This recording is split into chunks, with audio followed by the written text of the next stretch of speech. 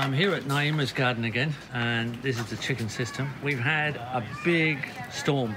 We had 42 millimeters of rain on our rain gauge, but I'm here to show you the amount of growth since I last filmed the garden. Now, there's been a little bit of wind damage on this end, but we've got this much growth since we were last here.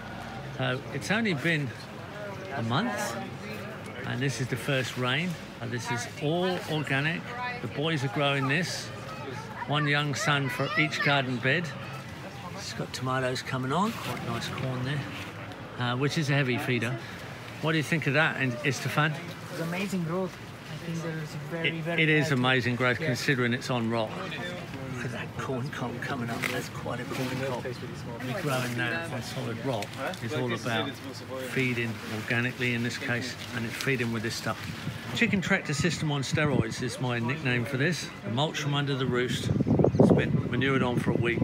Equal amount of large animal manure, which in this case will be sheep and goat mostly, and then food scraps on the top, making more than a cubic metre. The chickens disassemble it, and we put it back together every week. 5 weeks later, we got the fertiliser to get something like that up and rolling. I did notice they've brought in some pigeons, so it looks like we're going to build a pigeon loft as well. But starting with that kind of rock, and there may be another garden up where that rock is later. What do you think of that, Adam? Amazing. not okay. 3 months, 4 months. Look at that growth.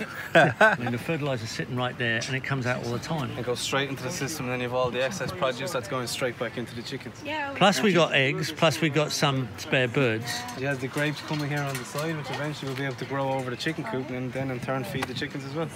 So what do you think of that, girls? Quite Yeah. unusual. It's wonderful. It's impressive. Amazing. Yeah, even the edges are so amazing, abundant. What do you think about that, Louis, on solid rock? It's amazing. 3 months. Completely amazing. That's the compost chicken tractor for It's you. hardly believable. What do you reckon? I can't believe it. I mean, how long did this take? This is 3 months from solid rock. 3 months. And the rock was this high. It was up to your shoulder. They chip the rock away.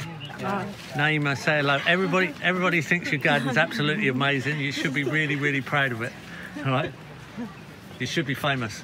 A quick view from the garden is this beautiful little food forest here. Nitro Fixers on the end, their eldest son, is showing us what they do. They clean the car park here, they clean the parking area, they clean the seating area, they wash it off. But a byproduct of washing the garden is actually ordering this little section of food forest. There's a marriage party tonight, so there's a few chairs piled up because there's going to be a few people here. Food scraps, they're going to go to the chickens. Cleaning water, it's going to go to this food forest. So we're really talking multi-function.